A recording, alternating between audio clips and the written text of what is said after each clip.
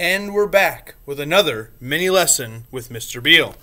All right, this time we're going to talk about what happens when we get silly in the classroom, or really kind of anywhere. Silly is in the yellow zone. Yep, it's when we start to feel in our brain, we're in that amygdala part of our brain and we're not able to think clearly and we start to get silly. But we always remember, when we think about that video we talked about earlier in the thinking brain versus the emotional brain, what put us in our emotional brain? What made us feel silly? In this situation, when I feel silly in class, sometimes something triggers me. In this situation, look at this picture. Maybe it looks like a bunch of kids kind of being silly, throwing paper airplanes, acting silly in the classroom. Sometimes when other people get silly, we feel silly and we try to do things just like them. So then we start to get silly and we start talking while the teacher's talking rather than paying attention. So what do?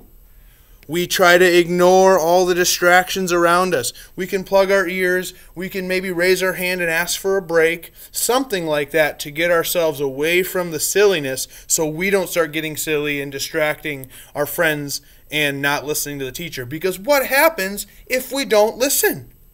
We don't know what to do and we end up maybe getting in trouble when we could have just calmed down in the first place.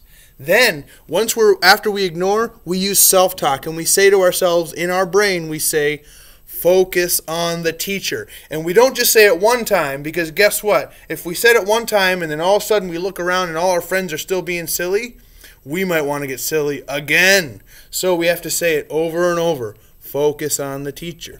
Focus on the teacher. And we say it to our brains over and over.